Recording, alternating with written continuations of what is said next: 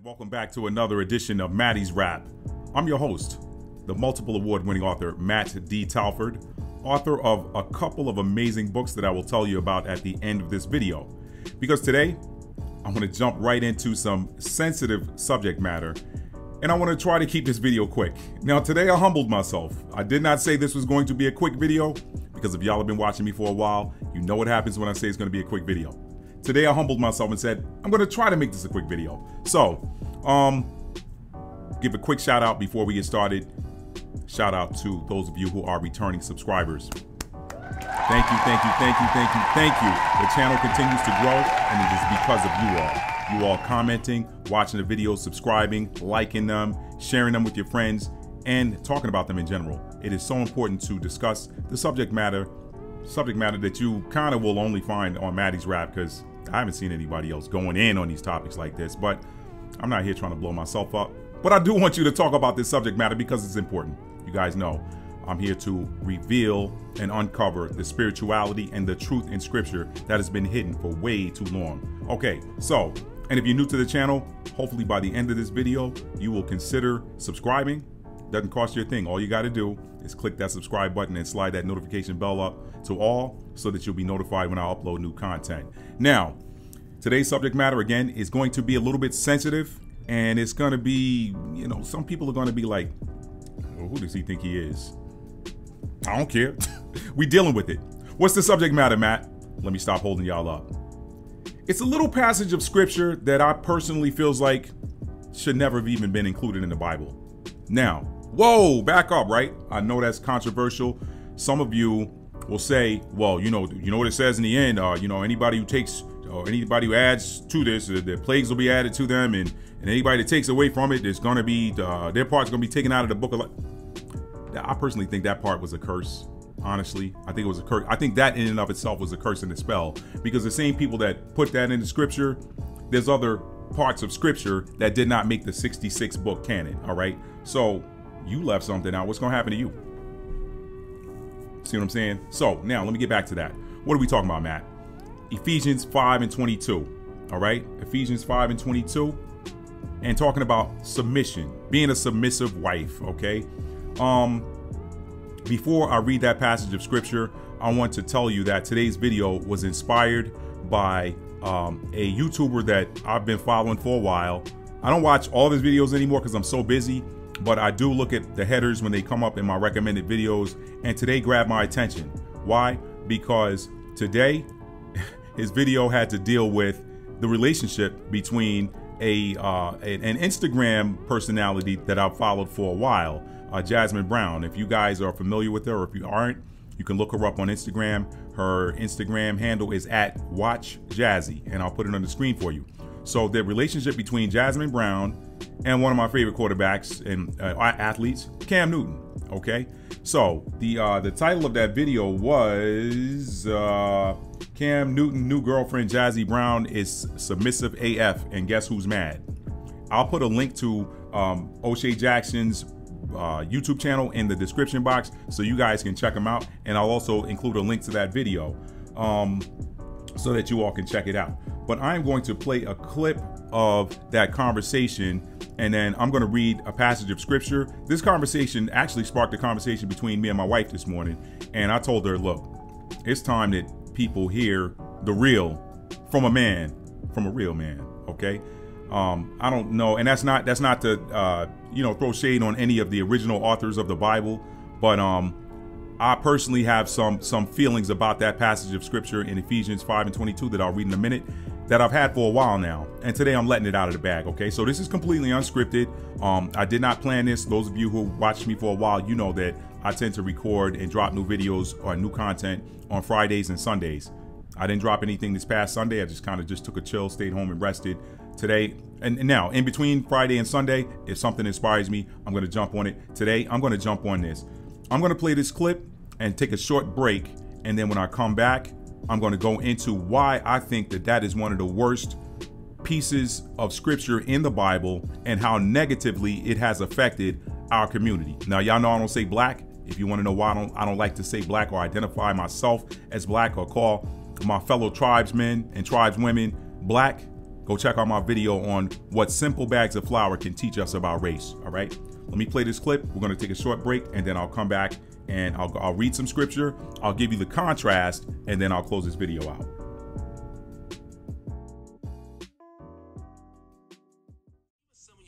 Some people are always gonna have problems with what a black man wants. What a black man wants. What are we talking about? Because when the black men have standards, it is always a problem.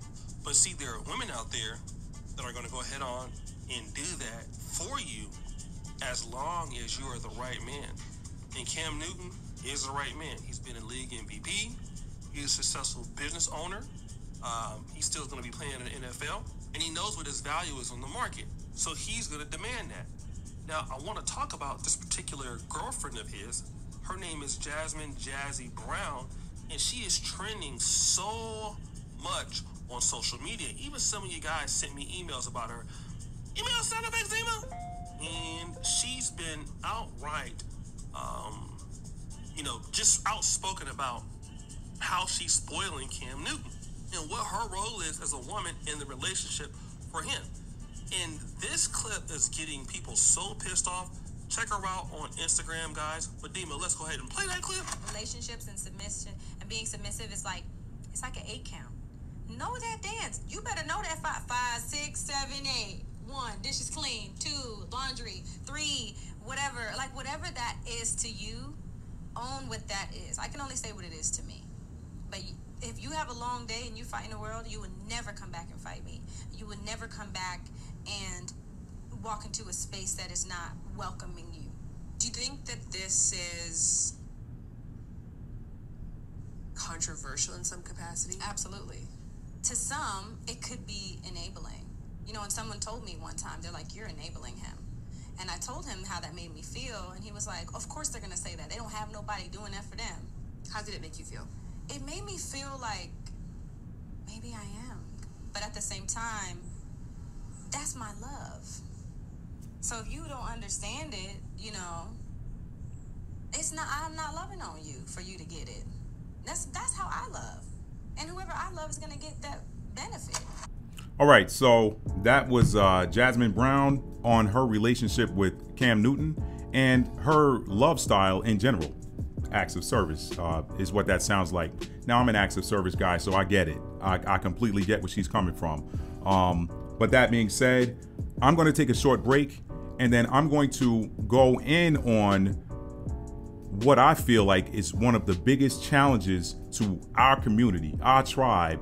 And that challenge comes from this whole word submission as presented in the Bible. I'm going to read that passage of scripture from Ephesians 5:22. There's a cross reference in the book of Colossians that pretty much says the same thing, but I'll deal with Ephesians 5:22.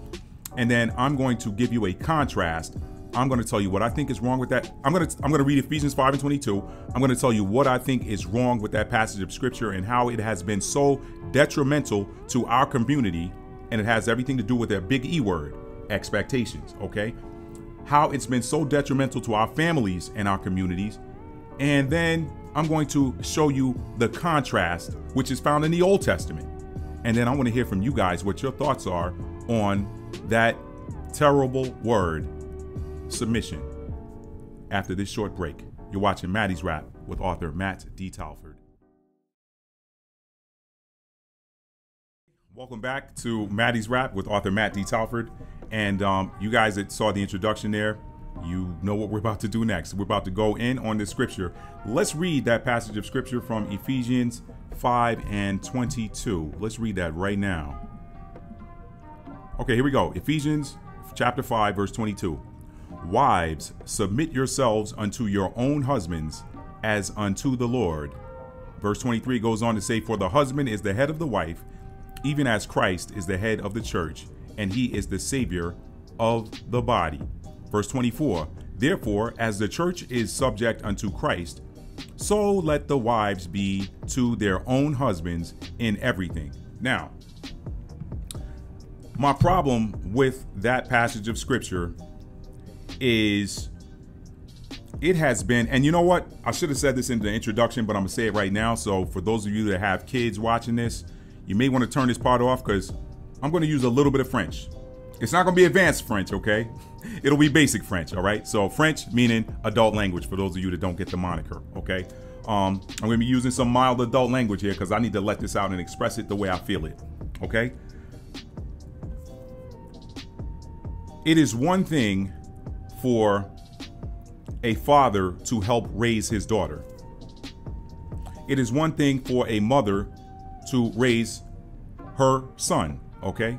Notice I didn't say help, because what we have sometimes is we got 2-parent households and sometimes we got 1-parent households, and typically speaking, those 1-parent households are mothers. So I didn't say help because a lot of times the moms are doing it by themselves. But anyway, one thing for a father to help raise his daughter, one thing for a mother to raise her son. But when you are grown ass men and women, okay, you do not need another. If you're a grown ass man, you don't need or want a grown ass woman telling you how to be a grown ass man. All right. And likewise, if you're a grown ass woman, what does a man have to do? What business does a man have telling you how to be a woman, how to be a wife? Now, that would be completely different if we knew that this passage of scripture were written by a woman, but it would have read differently as well. Okay. Y'all don't believe me? Go and watch Shahrazad. I'll put a link in the description box below. Watch Shahrazad Ali's video on how feminism destroyed the black community. That's the title of it. How feminism destroyed the black community. That is a woman talking to other women. That's how it's supposed to be done. So this whole thing of husbands, love your wives as Christ also loved the church and gave himself for it. Oh no, I skipped too far ahead. Sorry. Verse 22, wives, submit yourselves unto your own husbands as unto the Lord. First of all, why is that word own in there? Like, I mean, what was going on in them churches in Ephesus or whatever the name of that city was? Anyway, let me say something. First of all, first and foremost, y'all correct me if I'm wrong. The Apostle Paul was not married. Okay? The Apostle Paul was not married. So who is he to write a letter to somebody and dictate to a woman how she is to behave with her husband? All right. So that's the problem I got with the scripture part. Now, let me tell you from a practical standpoint where that causes a problem. People hear this word submission, and submission has been used as a whip. It's been used as a whipping stick. Oh, you need to submit because the Bible says you need to submit. Let me tell you something.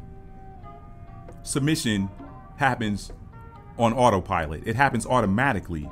You don't have to ask or tell somebody to submit. And the other problem with the word submit, let's look that up. See, because the problem with the word, I told y'all English is the language of spells. There's a whole lot of spell casting in everyday English vernacular.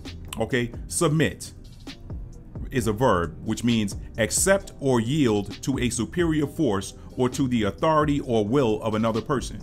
All right. Let's go. We're just going to go with that one. We're going to go with the first definition there.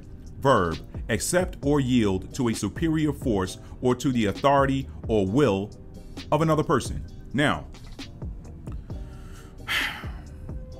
that is not my idea of what a relationship. Let's throw the word marriage out. Y'all saw my video. I got a video out there called 5 reasons why marriage is a joke. And one of them, the number one reason was the word marriage in and of itself is a spell. It casts a spell. That goes back to the word I said in the introduction, expectation. Yeah, you got certain things that you expect of people, but those are inherent. I expect respect. Okay, if you can't respect me, then keep it moving. All right, that is an expectation in a relationship. But these are things you find out about a person before you walk down the aisle, so to speak. Which that whole process. Look, I'm not even gonna go. Let's stay focused, Matt. Let's stay focused. Okay, expectations. So when it's in the scripture and we're supposed to be a Christian society, okay. Y'all know how I feel about Christianity. Check my videos out. Okay. When you're supposed to be a Christian society and to be a good Christian, you need to follow the Bible. And this is in there. This can cause a problem because it creates an environment where it's like, well, you got to do what I said do because it's in the Bible. And this was written by a man who didn't have a wife. Okay. So how you gonna tell somebody how to be a wife? And you ain't even a husband, right? All right. Let me stay focused. Submit yourselves unto your own husbands as unto the Lord. Why do you have to tell? Why does a grown ass man got to tell a grown woman to submit? Like again, the word submit is a problem because it says accept or yield to a superior force. Let's go to Genesis. What did he say in Genesis? Let's go to the book of Genesis real quick here. Y'all gonna learn. Y'all gonna learn today. We gonna learn today. All right. Genesis 1 and let's see, 27. Genesis 1 and 27. So God created man in his own image. In the image of God, he created him. Male and female created he them. Okay. Stop. Firelight to the side. Now, the 7 chakras. We know that the 7th chakra is neither male nor female energy. I'm sorry, not male, female. Neither masculine nor feminine energy. We talking energy, not gender. Okay. You got 6, not counting the 7th. You have 6 energy zones in your body that are stacked. Okay. And they alternate. Masculine at the root, feminine next. Masculine solar plexus, feminine heart. Masculine throat chakra, feminine third eye chakra or perception. All of these were created to work together in concert for your soul. Your soul is part feminine, part masculine energy. Everybody. I don't care if you male or female. So does one dominate the other? No. Now, that being said, the masculine energy is at the root, but go look up what the root chakra does. The root chakra is your sense of safety and security. That's masculine energy. Now, right on top of that sits the sacral chakra. I'm not going to do a chakra lesson. Let me get off of that because I want to wrap this video up. Now, if he created them male and female in the beginning, he created them equally. All right. They were created to operate in sync, in partnership, not one dominating the other. So when you hear the word submit, it already creates an air of who you talking to. I ain't got to submit to you. Now, let me show you what submission really looks like from a, how long have I been married? 28-year marriage veteran. Is that right? 28 years? Yes, 28. Yeah, 28. Sorry. When you marry that long, you got to start counting. Anyway, let me tell you what submission looks like. Because both people in a strong union, both people submit without even thinking about it, without even having to ask for it. All right. Now, I agree with what Jazzy said there, but I don't want to go in on that video. I just wanted to use that as the basis to let you know how I came about doing this particular video today. Okay, scenario. Wifey sitting in the living room, long day, work, whatever. She just got off, whatever. We just finished dinner. She's sitting in the living room. She's watching her favorite gardening show on YouTube. All right. So she's sitting there. You know, Matt, you know, I'm gonna get up, go do my thing. I'm going to the kitchen. About to get me a cup of decaf, right? Hey, babe, what you about to do? I already know she about to. She want to know what I got, right? What are you getting? What are you about to get out of the kitchen? I'm about to make a cup of coffee. Oh, can you make me one? Please, you make the best coffee. Now I do the thing just to be annoying, but yeah, I'm already gonna do it because she wants it. That's gonna make her happy. She wants a cup of coffee, and she tells me all the time, "Look, you make the best coffee. You're like a barista not working at a coffee bar. You make the best coffee. Can you make me one too?" I got you, babe. Boom. I bring her a cup of coffee out. I just submitted. That is what submission looks like. It's co-creation. It's submission. It's like, hey, babe, you out? Yeah. What you need? All right, so I'm about to make this salad, but we're out of cucumbers. Can you stop by the store and bring a cucumber home? I got you. Boom. That's submission. The problem is people use that for, again, I hope the kids ain't watching. People use that term. I've seen it used in tandem with sexual expectations. Now, let me say this. If you on your game, you ain't got to ask for no submission with that. Ever. It's going to happen.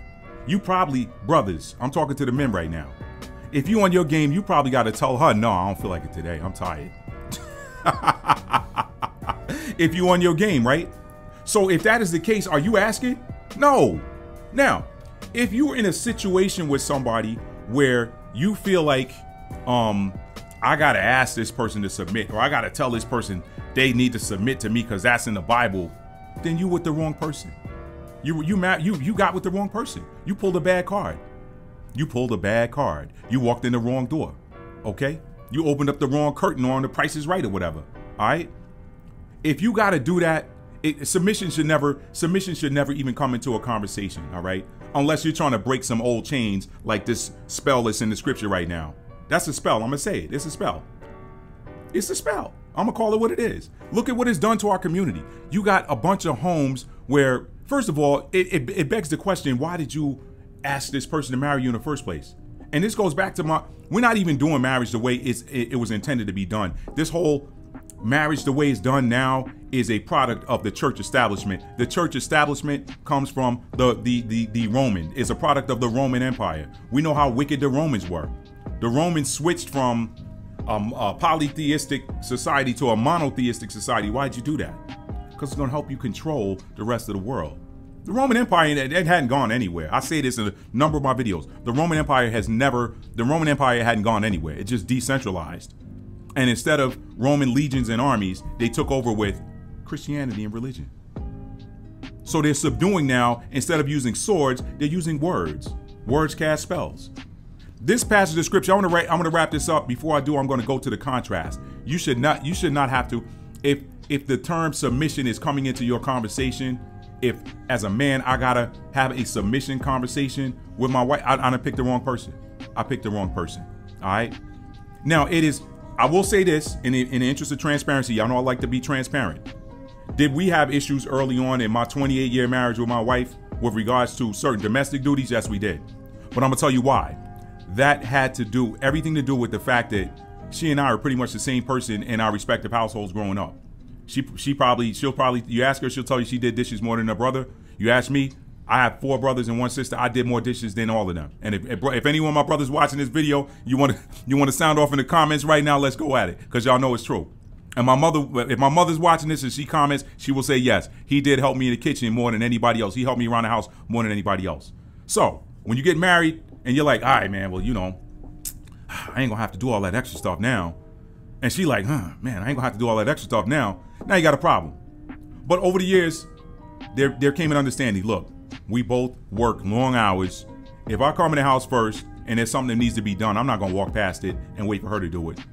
And vice versa. You know what? He's tired. I'm tired too, but he's really tired. Let me knock this out today. So that is submission without asking for it. Now we graduated to that, of course. But what I'm saying is, if you got to have this submission in this passage of scripture, you got problems already. And I think that has been a detriment to our communities, because this passage of scripture has been used by,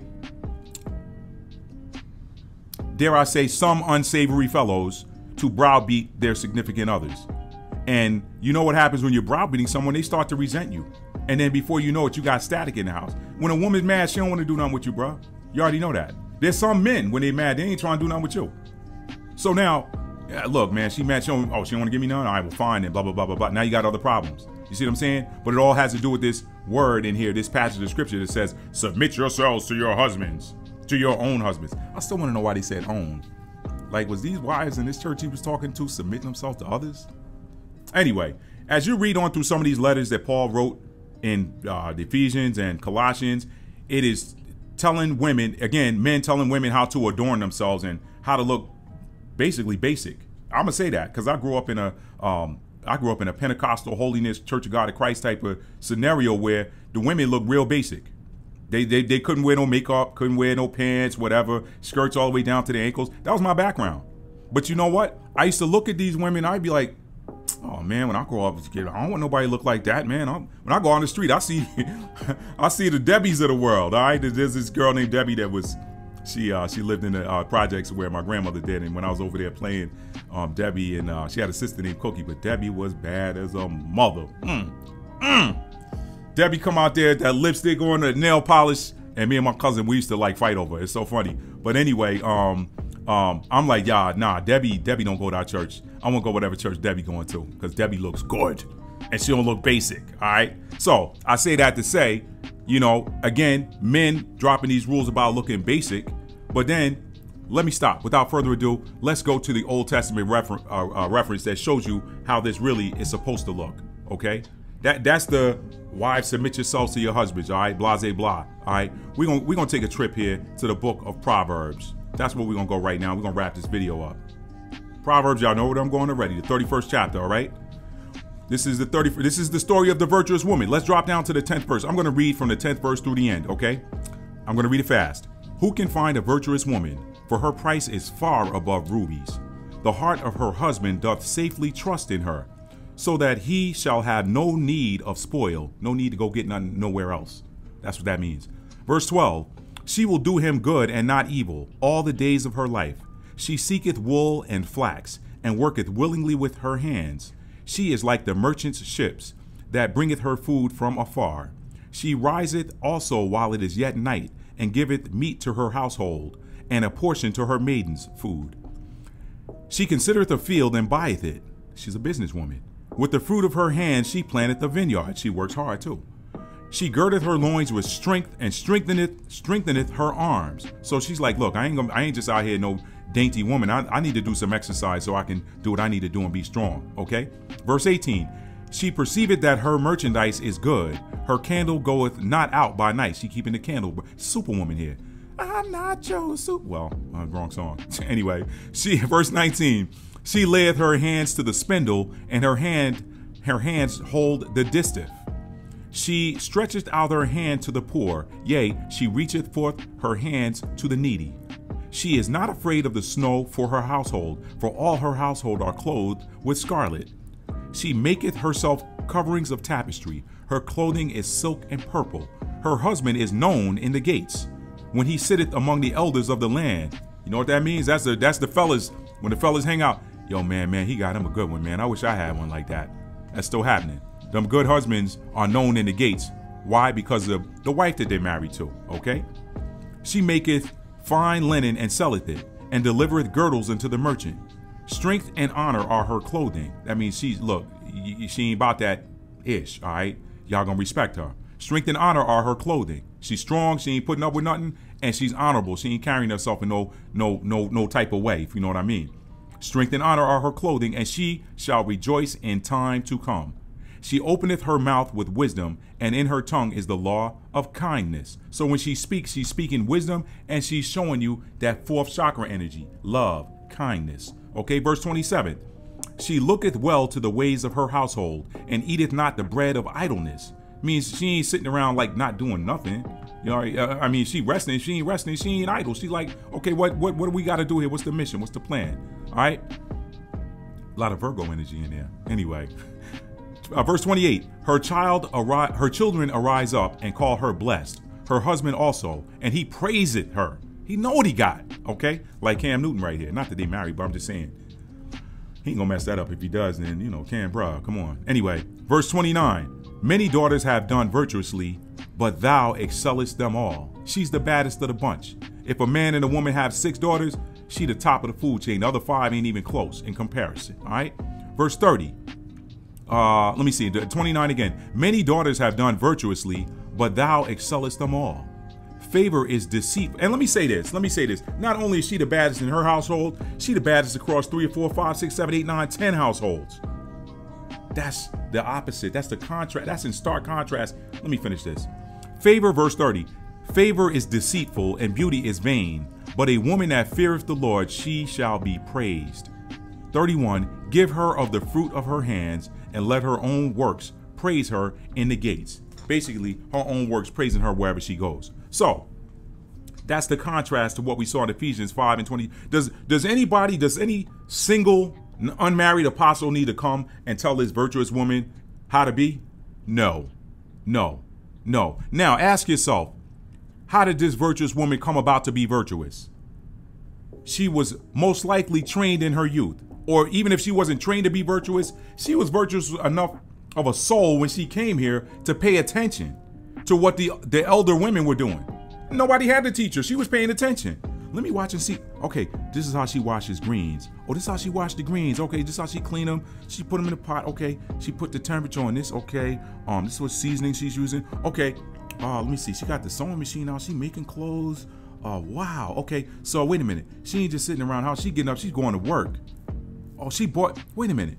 She didn't wait for her husband to buy a field.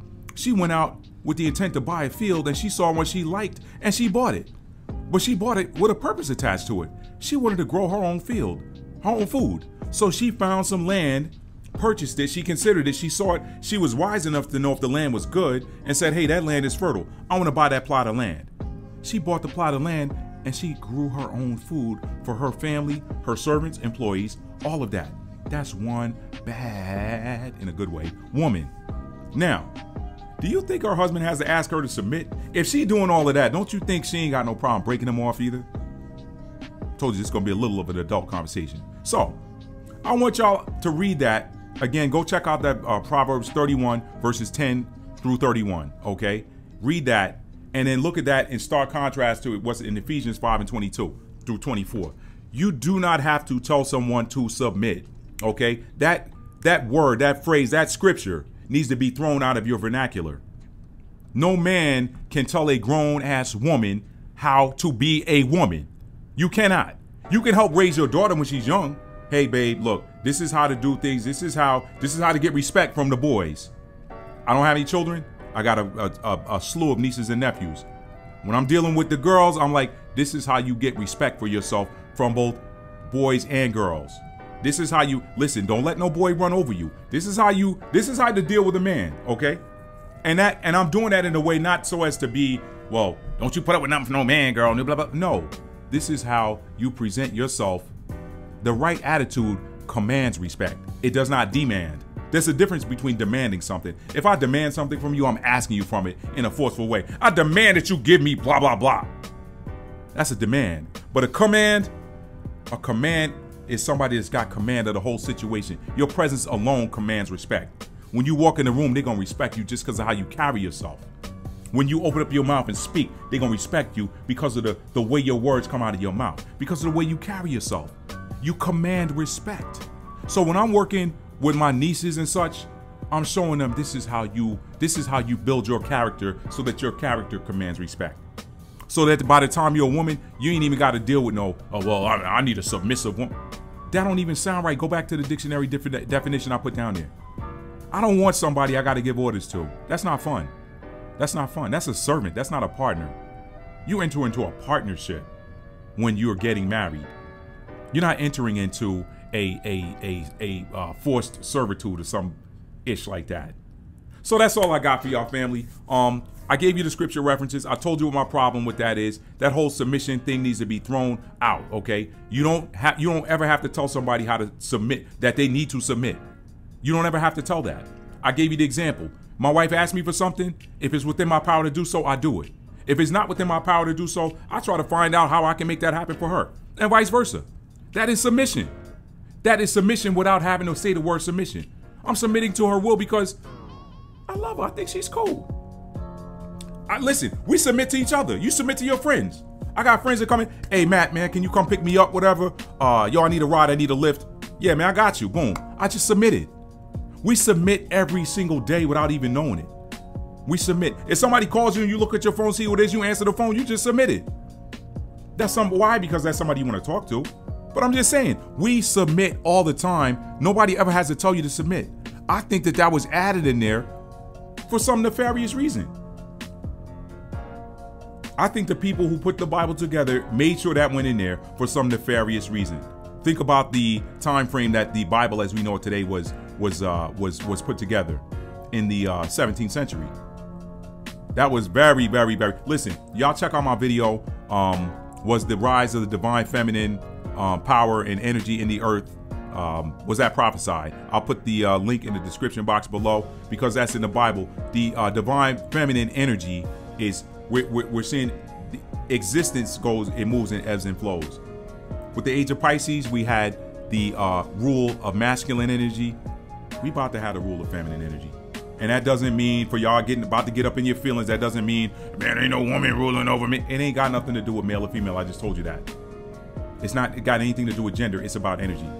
Matt, if you love somebody, that's feminine energy. All right? If you're speaking, that's masculine energy.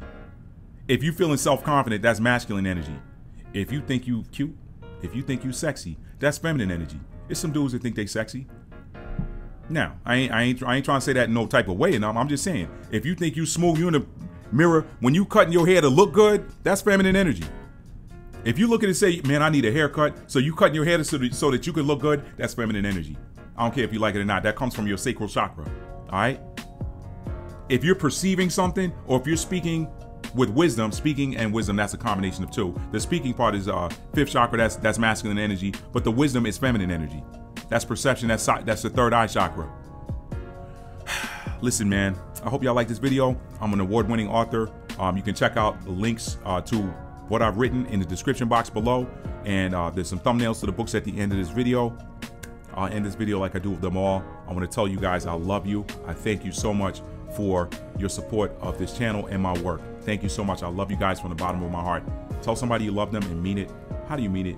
Simple. You show it. Love is an action word. Peace, y'all.